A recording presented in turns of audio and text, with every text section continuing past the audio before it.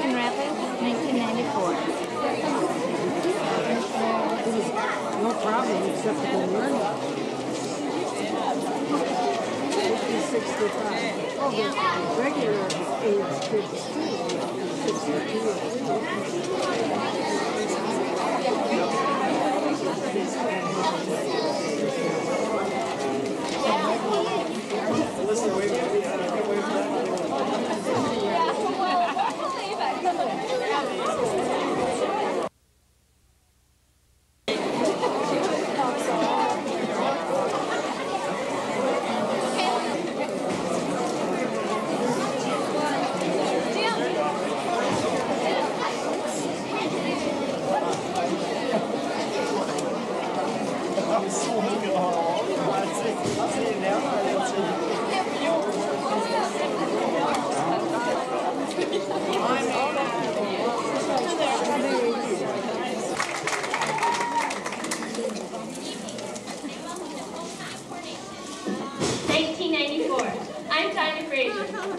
And I'm Josh Pesching.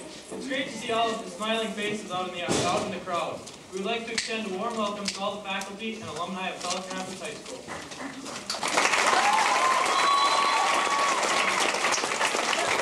Homecoming celebration is a celebration of all the fall's activities. It is also a very busy and exciting time in high school.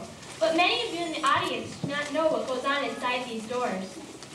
For instance, today was pajama day and hat day, and there was a JV football game after school.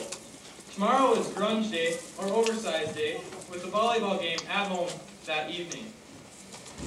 Wednesday is picture day, and Wednesday afternoon the powder puff games will begin, with a bonfire to follow in the evening. Thursday is twin and triplet day, and also on Thursday the HOL cross-country meet will be held in Perm. And on Friday, in celebration of the homecoming game, Friday will be color day. I'll introduce the homecoming court of 1994.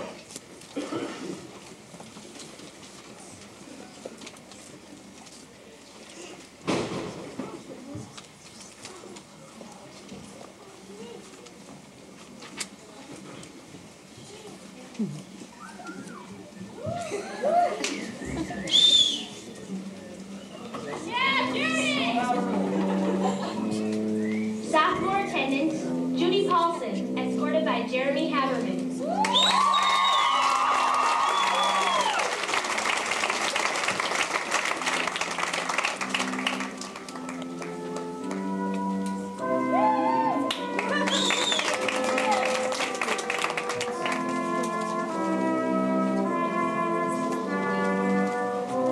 Brooke Pullen, escorted by Spencer Paulson.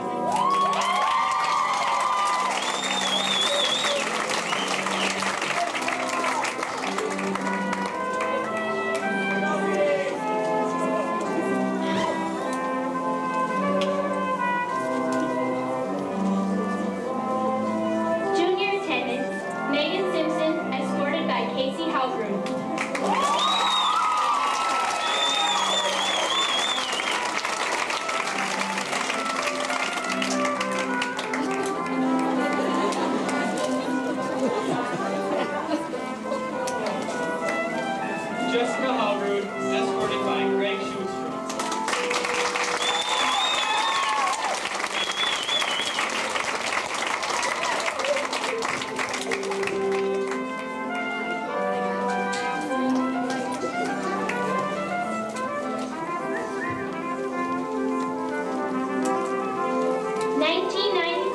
Queen and King candidates, Aaron Christensen, escorted by Matt Chapsky.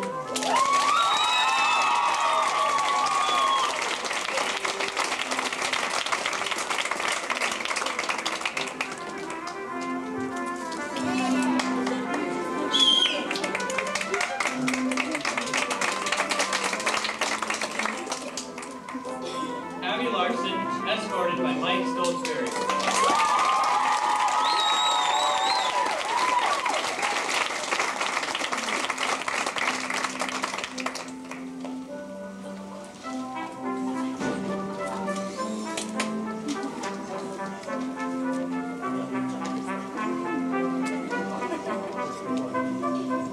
Heather Seifert, escorted by Steve Morgan.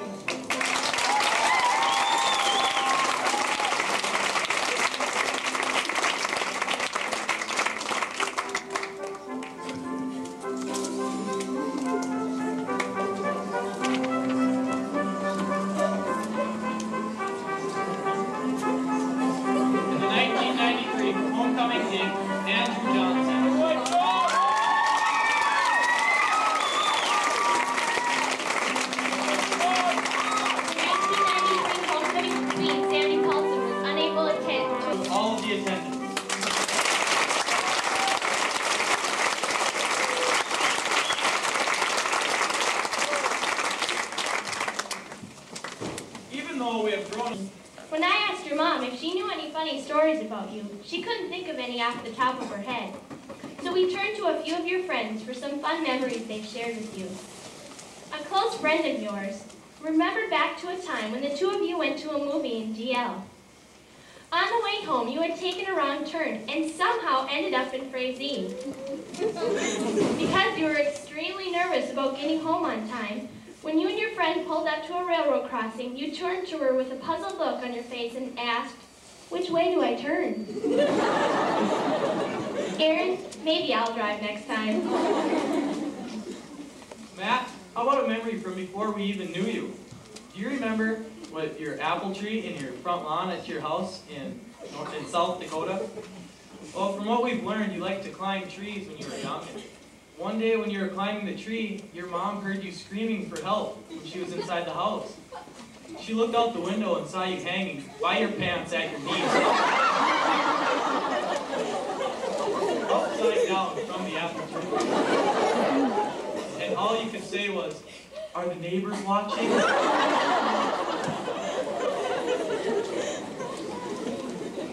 Now, Abby, when you were in kindergarten and lived in Montana, one day your mom received a phone call from the principal at your school.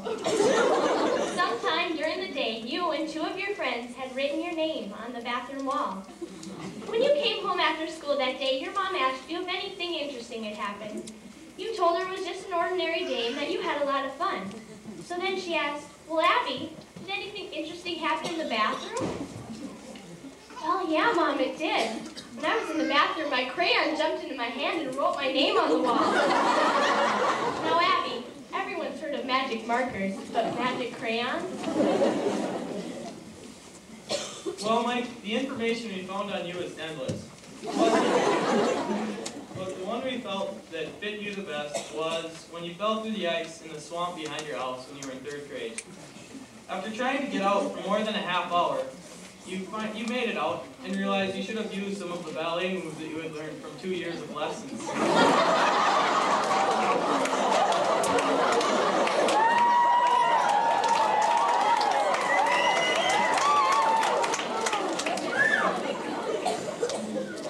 Now, we all know how well Heather likes to dress up, so we couldn't help but bring up the age when she loved to imitate Dolly Parton.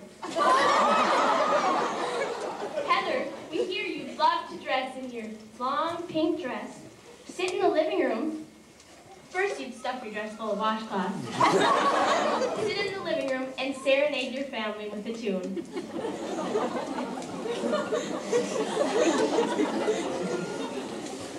Well, Steve, we never realized how good a kid you really were. We asked your parents and they could find nothing to say. Then we realized that you probably needed some money. So after the crowning and the coronation this evening, we'll be having a collection in the back of the auditorium for Steve and the Barron family, who need to replace some grass in the ditch in front of the Barron's house due to the fact that Steve's car is parked there almost 24 hours a day. That was just a brief look into the past of the 1994 Queen and King campaign.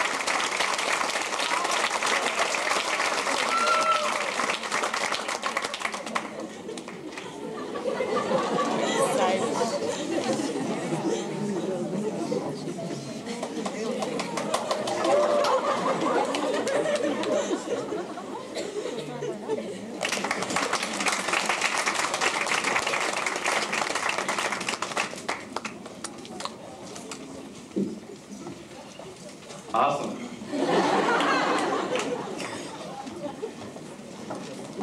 Good luck to all the teams this week.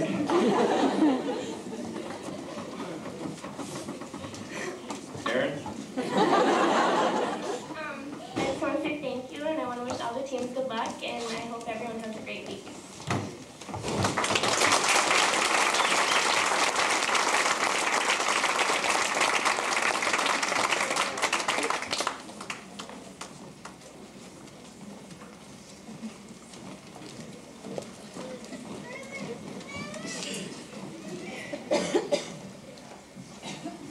Congratulations, Queen Erin and King Steve.